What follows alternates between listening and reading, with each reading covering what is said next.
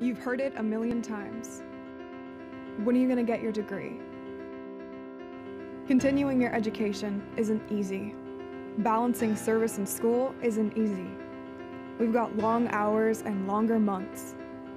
It's a challenge, but hey, we've never been the type to back down from that before. We've been doing what's difficult for decades. We don't look at odds. We get to work.